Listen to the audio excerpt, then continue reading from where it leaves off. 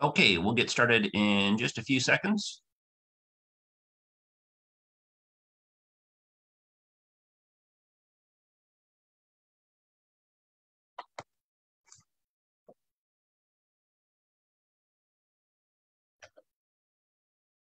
Hope everyone is having a fabulous Monday.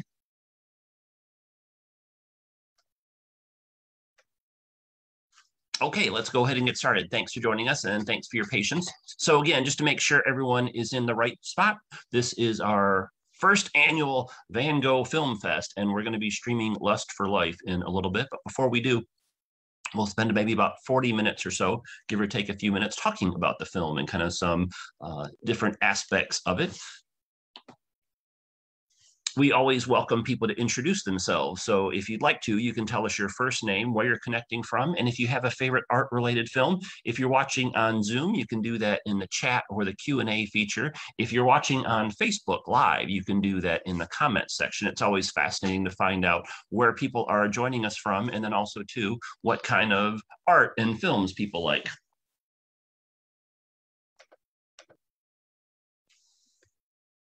And if you're watching on Zoom, we don't have time in these programs, unfortunately, to do a Zoom demonstration, but just real quick, there's usually only two things that people want to know how to adjust. One is the sound. So everyone will be in listen only mode or muted. So if you start cheering during the film or dancing or whatnot, don't worry, no one will be able to hear you or see you.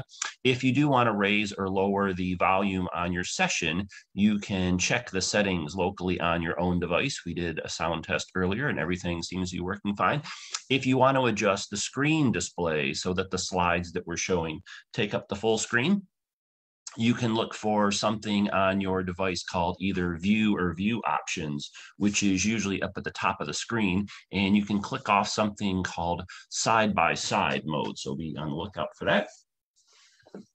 And then if you have any questions or comments throughout our program, either about Vincent Van Gogh or the weather or the film or no, I'm just kidding about the weather. If you have any questions or comments, feel free to let us know. One of my favorite parts of these programs, hosting them, is actually hearing all the different perspectives and opinions of people that are tuning in. So thank you very much. And if you have any technical problems, you can also let us know that, again, either in the chat or the Q&A feature in Zoom or in the comments section if you're watching on Facebook. So those of you not familiar with us, we're Washington, D.C. History and Culture. We're a nonprofit community organization, and so that's why we're bringing you this program today.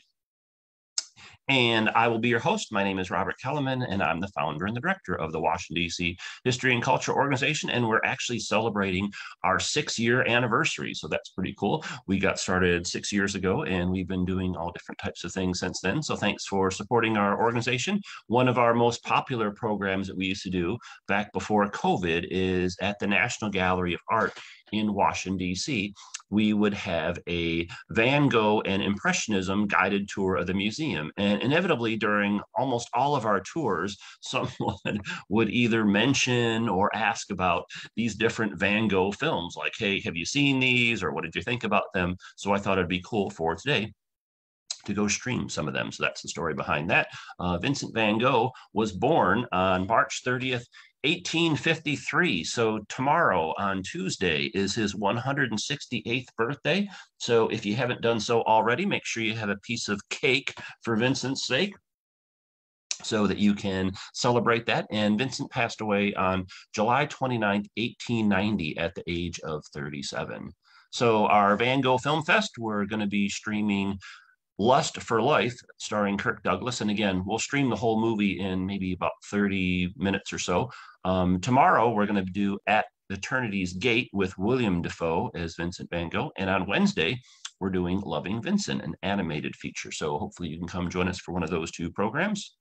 Our previous film history program was a few weeks ago. We did Renoir. So we had kind of a similar program where we talked about the film in the context of it, and then we streamed it.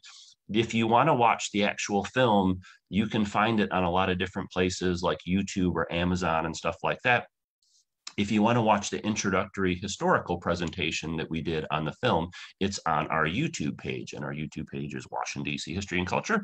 And we're actually also recording this program. So if you have to jump off at some point in time, or you want to come back and listen to it again, you are free to do so. And again, you can find us on YouTube under Washington, D.C. History and Culture. I think we have like 40 some historical programs that we've recorded for the past few months saved on there. So you can check that out. And what's our next film history program going to be after Van Gogh? I'm hoping it's going to be Frida, which is one of my favorite movies. So we have to work out some of the technical details on this film. So we don't have a date for this. I'm hoping that it's going to be sometime in kind of late April. So we don't have a date for this. We're not 100% sure we're going to do it, but we think this will be our next one. And when you get a date for that, I'll be happy to send out the announcement for that. And what's the purpose of these film history programs, or what are we trying to accomplish? And I kind of consider this to be kind of 4 different types of things. One is, first, we want to watch or view great films, including ones either we haven't seen before or perhaps haven't seen in a long time. And I would say that this film definitely falls in that category. Number 2, we want to study history and popular culture through films. And so we hopefully going to learn something from watching this film. And then number 3, we want to learn about the historical context of the film, its creators, and the subjects portrayed, in this case, Vincent Van Gogh. And then last but not least, want to discover any additional historical resources like films, music, books, museums, et cetera, et cetera. So that's what we're going to do today. And we're going to be talking about Lust for Life, a really excellent film that quite a few people, in my opinion, have seen, but a lot of them have saw it, like, I don't know, 20 years ago on cable or something, or they haven't seen it at all. So it's a good opportunity for us to check this film out. Now, what's my overall opinion of the film? I'll be happy to share that with you. So you are more than welcome to 100% agree with me or 100% disagree with me. Take your pick. As the film goes through, feel free to, again, share your comments with us. Always interesting to hear people's perspectives. So overall, the things that I like about Lust for Life is, number 1, it provides a broad overview of Vincent Van Gogh's life. So that's a good thing. Number 2, it gives insight into Vincent's early painting career before he moved to France. So Vincent Van Gogh, most of the well-known paintings he made were done while he was living in France. He spent the last 4.5 years of his life living in France, and almost all things related to Vincent Van Gogh, whether they're films or articles or documentaries or museum exhibits, almost everything focuses on that last 4.5 years of his life. But this film actually is the last 11.5 years of his life. So it covers the 7 years before he moves to France. And I liked that aspect of it because he's involved in a lot of interesting things that people probably aren't that familiar with. So I like that. And then number 3, it has very 1950s-esque dramatic acting performances. And you'll, if you didn't see the trailer earlier, you'll see what I mean when we actually start streaming the film in a little bit. So that's the scoop on that. Some of the things that I wasn't as excited about, number 1, is I wish the film gave a little bit more time to the 4.5 years he spent in France. I liked the fact that they covered a lot of the pre-France stuff, but it's like about 50% of the movie. So it's kind of like 50% before he moves to France, 50% after he moves to France. And I kind of wish maybe it was like, I don't know, 25 or 30% before France, and then the rest France. So good that they covered the pre-France stuff, but I thought maybe it could have been a little bit shorter to give them time to go over more of the French stuff. And then I thought there was a little bit too much emphasis on kind of his mental health situation, which obviously that's an important part for any particular person, especially Vincent Van Gogh. But I thought the film focused a little bit too much on that. And I wish they would have focused a little bit more on his kind of showing you what kind of he was very intellectual, and go into kind of more of the stuff and how he actually created the artwork. But overall, I recommend this film, which is why we're streaming it. So again, as we go through our program, would love to hear what your thoughts and opinions are of the film, either good or bad or indifferent. So you can keep that in mind. And let's talk about the film. So again, this is like a historical context of kind of, is the film accurate, and some of the things that they go over, did that actually happen? And, what's some stuff that you should look for and kind of things like that. So let's go through that. The film Lust for Life was based on a novel that was written by author Irving Stone, and it was first published in 1934. Here is a picture of the novel when it first came out, and then a little bit later version that came out after the film was issued.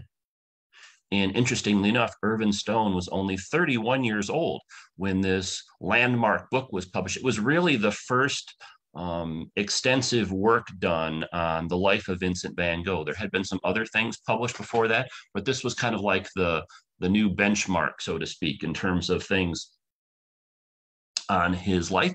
And again, it came out when he was 31 years old. And it was largely based on the Van Gogh letters. So Vincent and his brother Theo exchanged letters back and forth throughout their adulthood. And a lot of the book was based on letters that Vincent wrote to Theo that Theo ended up saving. Mr. Stone also did extensive research as far as his development of the film. And then he kind of filled in some of the gaps with just miscellaneous things. And if you want to check out this book, it's available on a lot of different websites, but this is the Amazon screenshot of it. And you can see it has a 4.5-star rating. So it's very highly regarded in terms of the audience on Amazon. And if you were to look on similar book selling websites that I checked out, it's pretty much consistent across the board. So pretty highly regarded book, both in terms of the public and then also like historians and critics like that. And the director of the film is Vincent Minnelli. You may have recognized either his full name or perhaps his last name. And he had made several other films. He had a very long, extensive career kind of in the golden era of Hollywood. Some of the other films that he did before Lust for Life was Meet Me in St. Louis, and then An American in Paris, et cetera, et cetera. So he is the film director of Lust for Life, and again, very prolific film director. He was married to actress Judy Garland in 1945, and they had a daughter, Liza Minnelli. So if you've heard of Liza Minnelli, her dad directed Lust for Life. So that's a pretty cool connection. Here's some films in that. And for the most part, the film was shot on location in Europe, so that was a nice touch. Now let's talk about the Detroit Institute of Art's self-portrait of Vincent Van Gogh. This one particular painting is very important in the overall grand scheme of things. So Vincent Van Gogh made 36 self-portraits during his lifetime. And the one that we're going to be talking about is surrounded by the red box. And why is that important? Well, because a few different reasons. Number one is, first of all, this was the first painting that was ever bought that Vincent Van Gogh created by an American art museum. And it was done in 1922. So Vincent died in 1890. And if you're under the impression that right after he dies, he instantly becomes famous, that's actually not the case at all. Vincent's only sold one painting during his lifetime. And while he's super popular now, that process or that transition took several decades. It wasn't like an overnight thing. And so just kind of as a historical footnote to give you an example of how that would have worked, say in the United States, Vincent dies in 1890. It's 32 years before an American art museum gets around to buying one of his paintings. Now, individuals had bought his paintings in the US and galleries and stuff, but as far as a museum, that didn't happen. Now, there had been paintings of his acquired by different museums in Europe, but as far as the United States go, that's the milestone date for that. And the reason why this painting is important is because it really served as the basis for the whole look of the film. And so you can see this advertisement with Kirk Douglas on the right, and he looks very similar to the painting. So this painting at the Detroit Institute of Arts really kind of served as the kind of inspiration, so to speak, of how certain segments of the film ended up looking. Here's Kirk Douglas in character.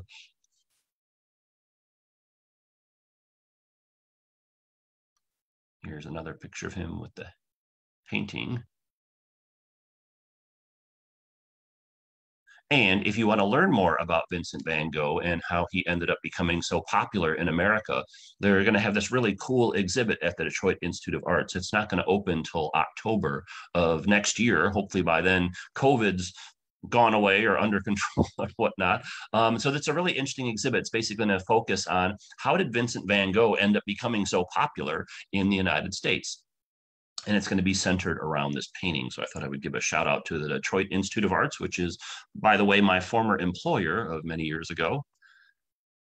And if you're in Washington, D.C., they also have a famous Van Gogh painting at the National Gallery of Art. It's featured on the left. And throughout the film, they have recreations of a lot of Van Gogh paintings. Some of them completed, some incomplete, some look more like the actual paintings and some less. So the National Gallery of Art in Washington, D.C., their self-portrait makes a cameo appearance at one scene in the film. So if you're a D.C. person and you've seen this famous self-portrait at the National Gallery of Art, or even if you're not in D.C., you've just seen it on your travels, you can be on the lookout for it. It makes a brief appearance in the film. Let's talk about Walter Plunkett. He probably is not a household name as much anymore, but a very important figure from the Hollywood Golden Era and also in the Lust for Life film.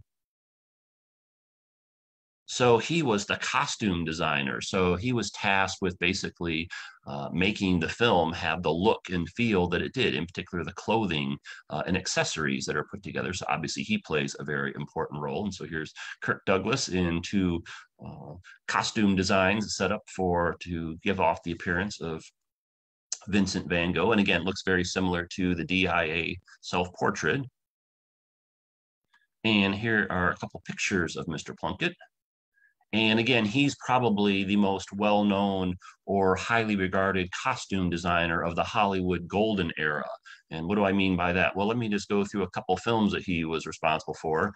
First of all, he did all the costumes for Gone with the Wind. So 17 years before Lust for Life, in 1939, he was involved in this film. And one of the things that Gone with the Wind is known for is the really elaborate costumes. And so Mr. Plunkett took care of that. And then a little bit later in 1952, 4 years before Lust for Life, one of his other well-known films was Singing in the Rain, which has kind of like a 1920s setting to it. So he worked on numerous other films, just kind of give you a couple examples of two of his more well-known ones. But a lot of films from the Hollywood Golden Era, if they have really cool clothes in them, there's a good chance that he was the guy in charge of all that, putting that together. So as far as Lust for Life goes, the things that you can look for is scenes where clothing and costumes or fashion accessories help portray a character, like say Vincent Van Gogh, set the mood or tell the story to a certain degree. And what do I mean by that? Here's a picture of Vincent in the film with his sister. And notice how she's dressed really nicely, and Vincent's in more kind of casual attire. And they actually talk about his clothing during this scene. Here's a scene with him on the left, and Paul Gauguin on the right is Anthony Quinn's character. And I would say in this particular scene, they're looking very bohemian. And then in this scene, that's Vincent or Kirk Douglas on the left, and he's at his brother Theo's house. And this is an interesting scene because Vincent's dressed very casually, yet his brother and his brother's wife, or Vincent's sister-in-law, they're dressed more well-to-do, like upper middle class. And you can see the kind of financial disparity between the two Van Gogh brothers, partially portrayed by the clothing. So again, the fashion is really interesting. It kind of helps tell the story or set the scene, so to speak. So you can be on the lookout for that throughout the film. Let's talk about Kirk Douglas, the late great Kirk Douglas. He actually just passed away last year in 2020 at the age of 103, which is really amazing because if you consider Vincent Van Gogh died when he was only 37, Kirk Douglas like almost lived 3 times longer than Vincent Van Gogh. So really amazing in that regard. He was in a huge number of well-known, successful films. Probably the most well-known role that he was in was as Spartacus. If you're familiar with that film, it came out in 1960, or 4 years after Lust for Life. Kirk Douglas received an Academy Award nomination for Lust for Life, and his portrayal of Vincent Van Gogh is widely considered one of the strengths of the movie, his performance. And then just as an FYI, you probably heard of his son, Michael Douglas, who was born in 1944. And here's some clips for Spartacus. Oh, so, so, Jennifer just said we should do a film program on Spartacus. Yeah, that would be interesting. I have to research that one a little bit, but Spartacus is a pretty cool movie. And again, so Kirk Douglas, the starring role, and there's a couple things going on here. The film creators thought that he would be a good fit for this role because, first of all, he's a great actor, and number two, he kind of sort of looks like Vincent Van Gogh. And then from his perspective, he was really interested in the role as well because he thought Vincent Van Gogh, the person, was just a really fascinating individual. So you have kind of a perfect mesh of the people making the film and the actor coming together, and they both are interested in collaborating with one another. And here's some scenes of him doing his thing.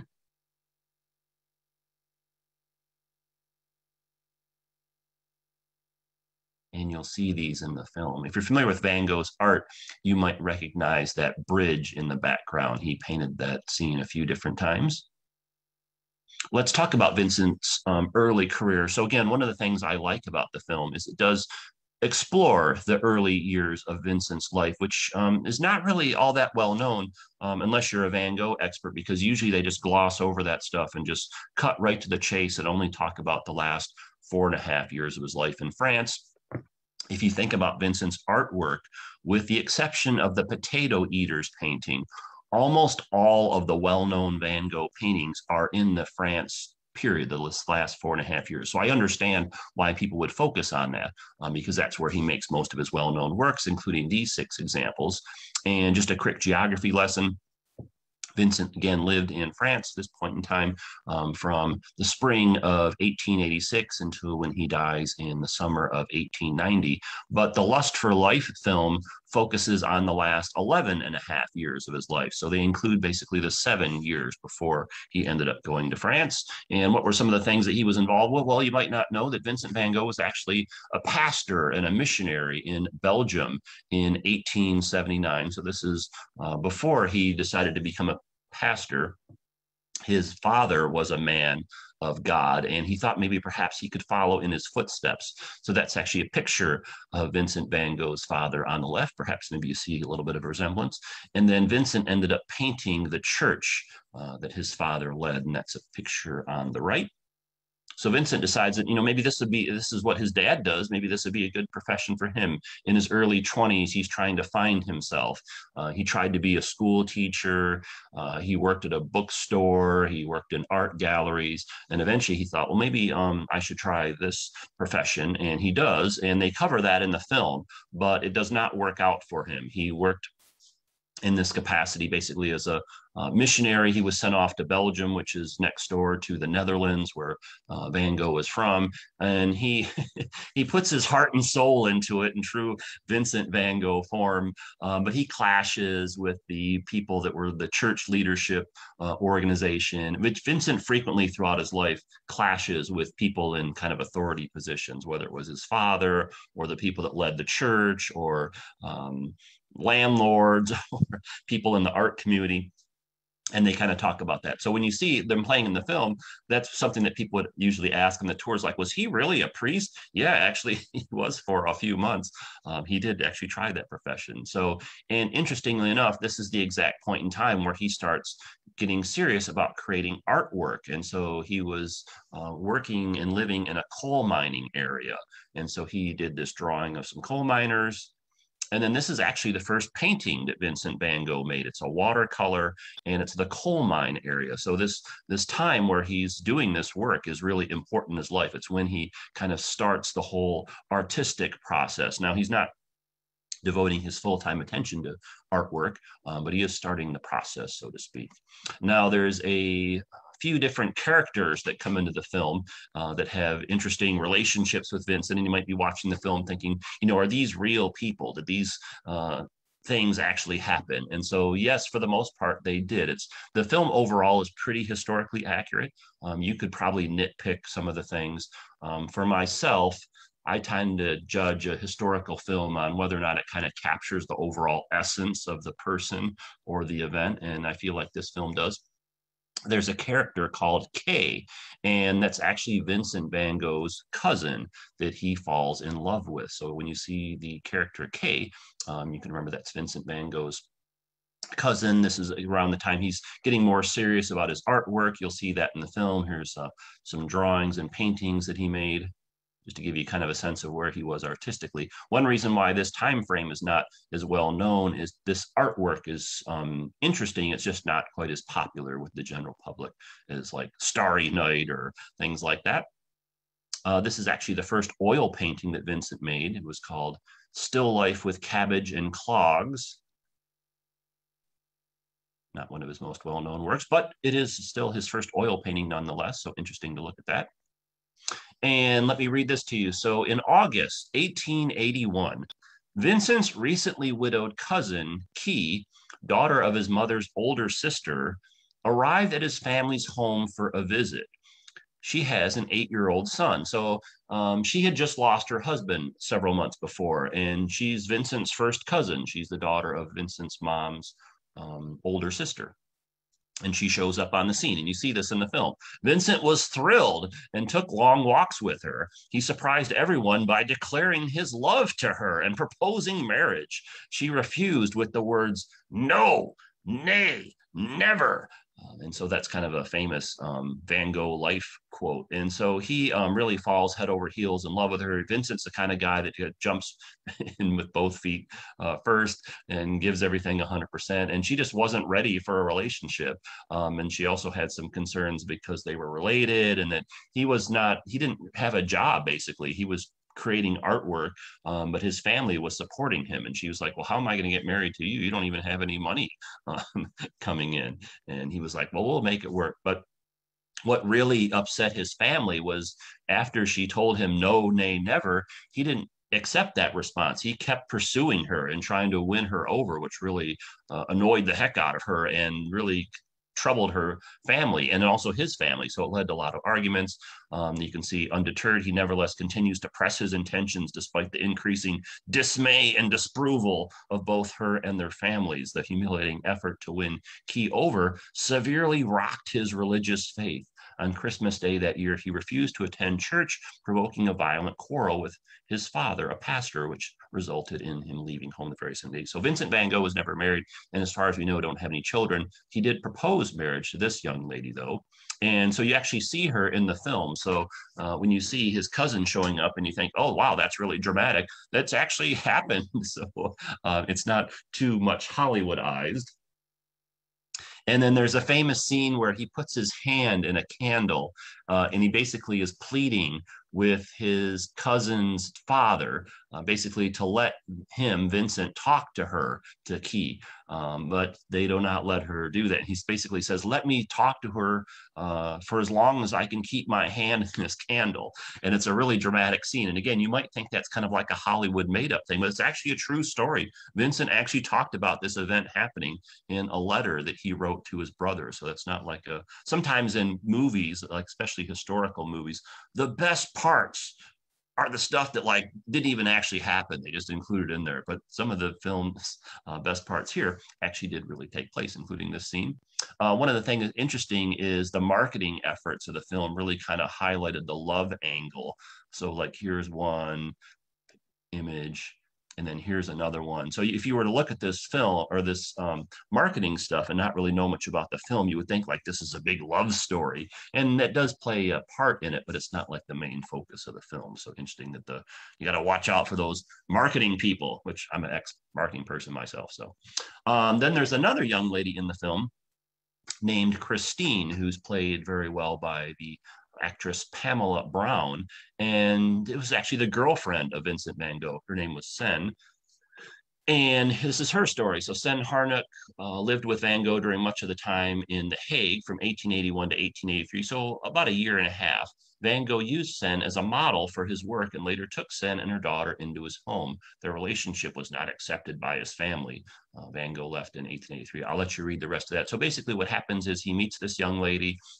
They end up living together. She has one child already, and then she has another one on the way in real life. In the film, they only show her with the one. And this is really Vincent's like longest or really only like long-term romantic relationship. Again, he's with her for about a year and a half. There's a lot of I would say love in their relationship, but then there's also a lot of stress because he's really struggling financially, as is she or her. And so the kind of two of them combined together was maybe a little bit better, but there still caused a lot of friction between the two of them. But this is really the only long-term romantic relationship that Vincent had during his lifetime. Unfortunately, there was another woman in Paris that he had a relationship with for just a few weeks, but this is really the only one. And it would be interesting if you could meet Vincent to ask him like who was the love of his life. Did he have someone that he felt was that person? Maybe he would say, no, I don't have a love of my life. Or maybe he would say this woman was, or maybe he would say his cousin was. I don't know. It'd be an interesting question to ask him. And eventually they end up splitting up and they go their separate ways. And interestingly enough, or tragically enough, she actually died from suicide. She threw herself into a river. And most people think that Vincent Van Gogh killed himself by suicide as well. So interesting that they both potentially died from the same way. Here's some pictures of her in the film, so you can be on the lookout for that. So again, when you see this love story and they're living together, I think a lot of people probably don't realize that he was in this kind of relationship with someone because that kind of gets swept under the rug, so to speak, in most of the Vincent Van Gogh like life stories, so to speak, unless you're studying him in pretty great deal. There's the child she had. And then when they're together, he actually does a lot of depictions of her artistically, both sketches and drawings and things like that. So here's some of the artwork that he made at the time.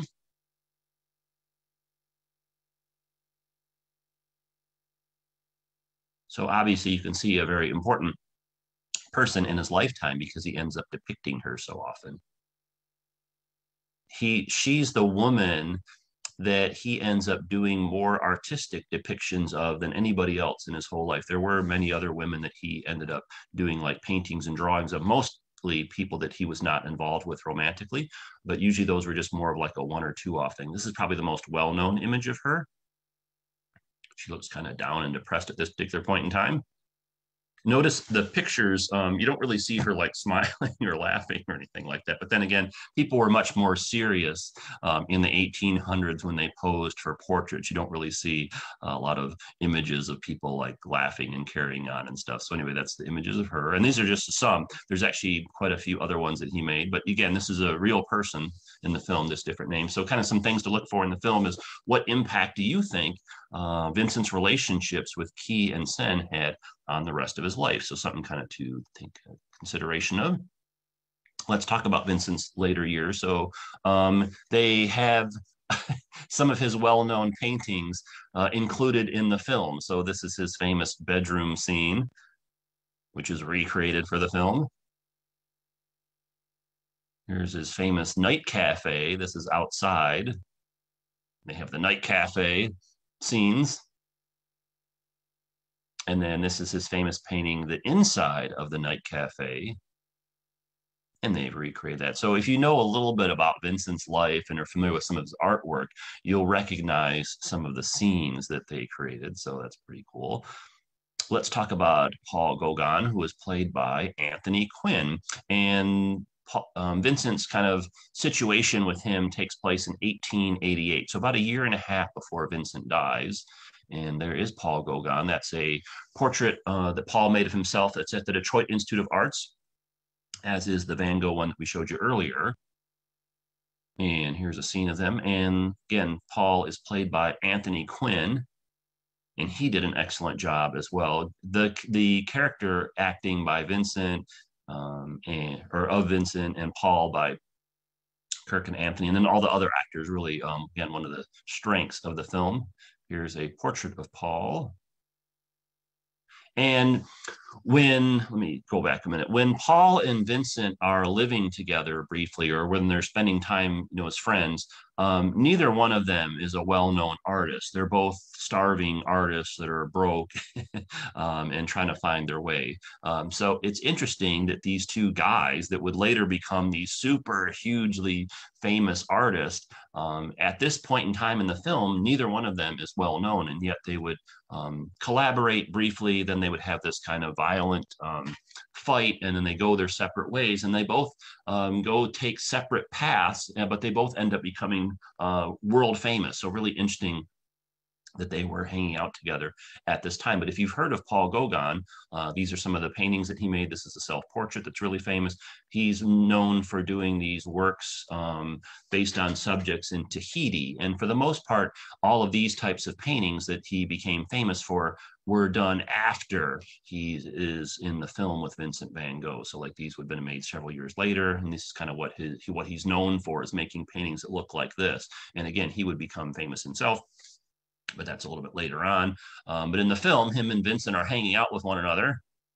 There's the night cafe in the background. And here it is again. They're chatting about stuff. Now, this is interesting. This is a portrait that Vincent made of Paul on the left. And then on the right is a portrait that Paul made of Vincent. So Vincent's portrait of Paul is on the left. Paul's portrait of Vincent is on the right, and they're made around the same time.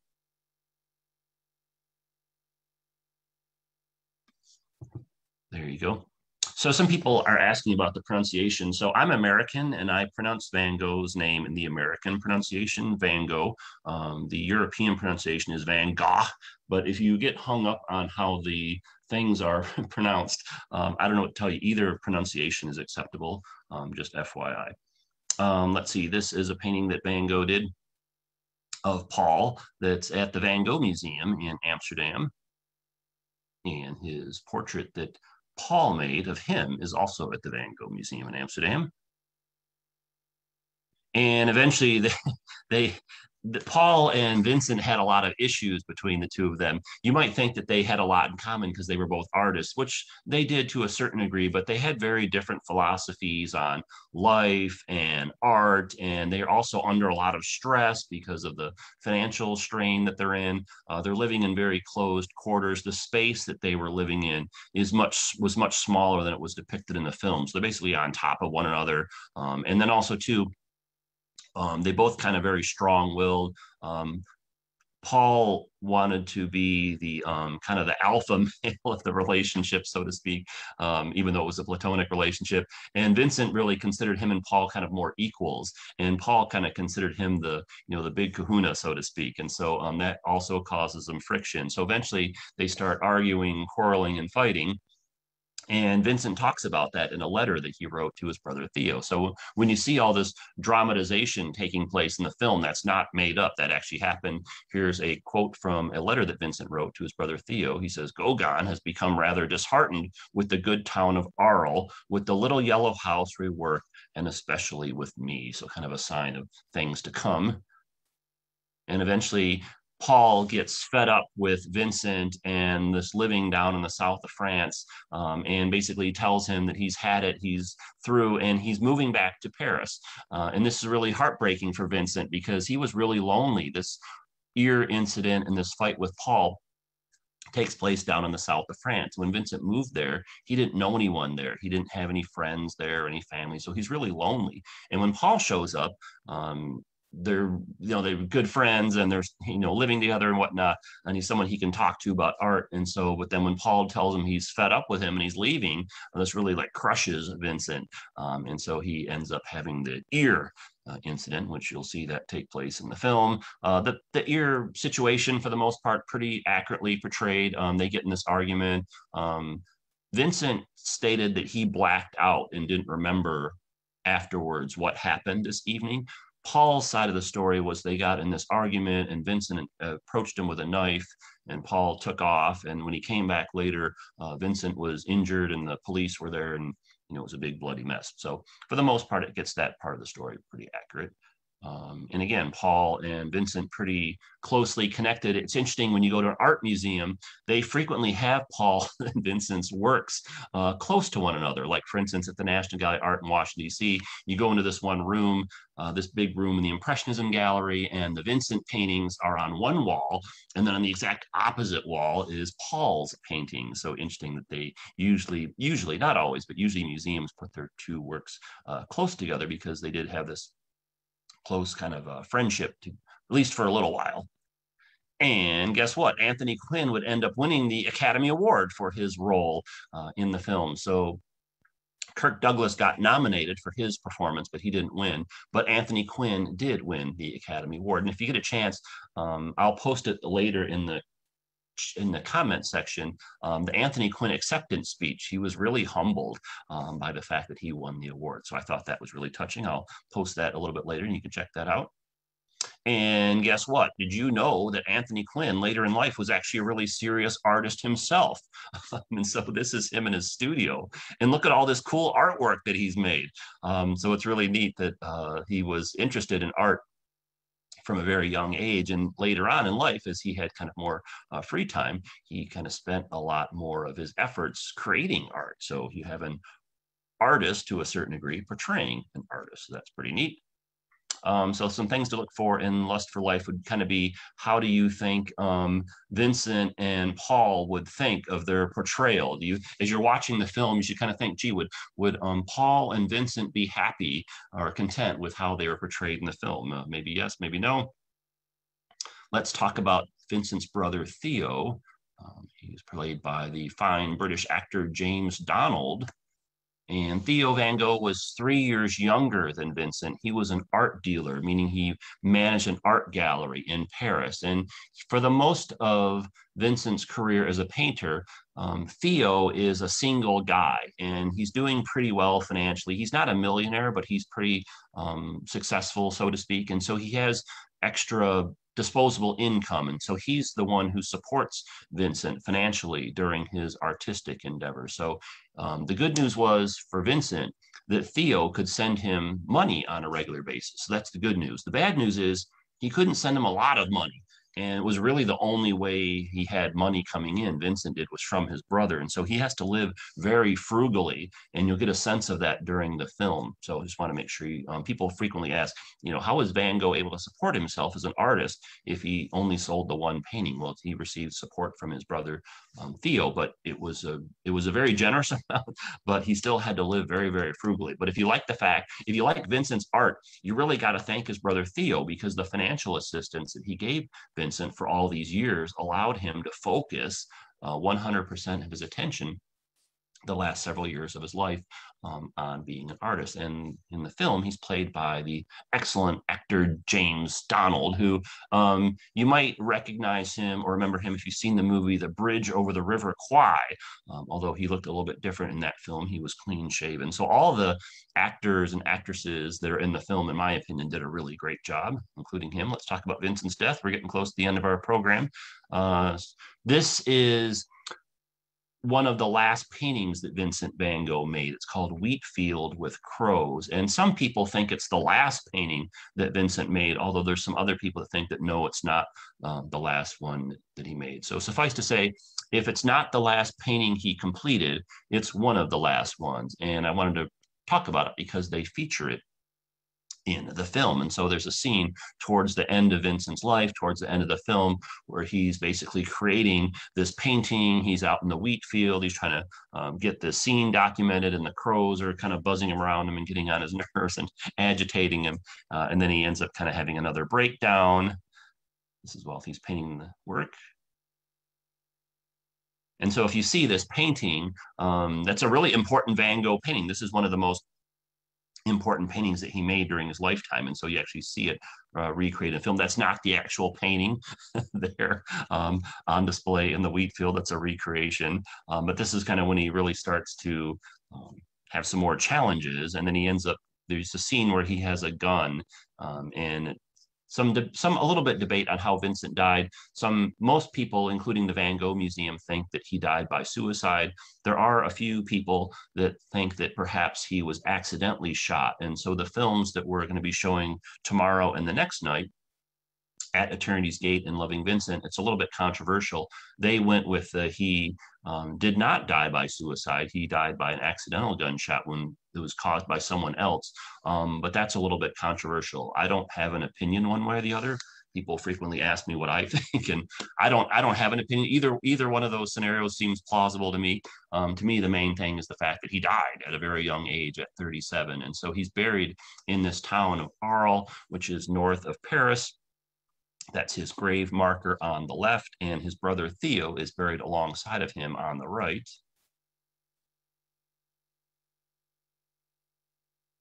So Vincent Van Gogh, born in 1853, died in 1890 at the age of 37. It's amazing to think what could have happened artistically had he lived longer. Like, what kind of cool artwork would he have created if he had lived to be 50 or 60 or something like that, but we'll never know. So things to look forward. Did you like the film when we end up streaming it, and what did you end up learning from it? So I'm going to go ahead and stream it in just a minute. Just as a reminder, we have the Eternity's Gate film. We're going to be streaming tomorrow at 2 different times, one in the afternoon and one in the evening. Well, at least if you're familiar in Washington, D.C. time, we're streaming the film tomorrow at 1 p.m. Washington, D.C. time and 7 p.m. Washington, D.C. time. Might be a little bit different because we have a lot of people joining us from other places. And then on Wednesday, we're doing Loving Vincent. So again, just kind of a recap of my opinion of the film. And I'd really be curious to see, after you watch it, what do you think about it?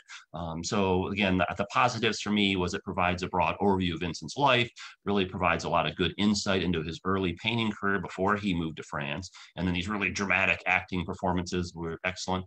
Some of the things that I concerned with was just, wish it was a little bit less on the, I wish the first half of the film was only like, say, 30 minutes. But suffice to say, that's is what it is. And then it was a little bit too much emphasis, I thought, on his mental health. I wish they would have kind of given you more of a portrayal of how intellectual Vincent was. He spent a lot of time reading books and studying other artists and this and that. And you do get a sense of that here and there, but I thought they could have maybe focused a little bit on it more. And then overall, I recommend the film. So let's do this. It's going to take me a minute or two to stream the film. So if you want to watch the film on your own, I included the links where you can get it on like Amazon or YouTube in the same place that I had the Zoom instructions. So if you want to go check it out at some point in time, you are free to do so. If you want to stick around and watch it with us, you're more than welcome to. However, if you're watching on Facebook, I can't stream the film on Facebook for you because I don't own the copyrights to it. So let me stop. So for those of you watching on Facebook, thanks for joining us. If you want to watch the film, you can do so on your own at some point in time. Just look it up on Amazon or YouTube or Hulu or whatever. But if you're watching on Facebook, I have to disconnect the program because I can't stream this film on Facebook because I don't own the rights to it. But I can stream it through Zoom. So if you ever want to check out our film programs, make sure you sign up through Eventbrite or Meetup so that you can get the Zoom connection. So hold on for 1 second. I have to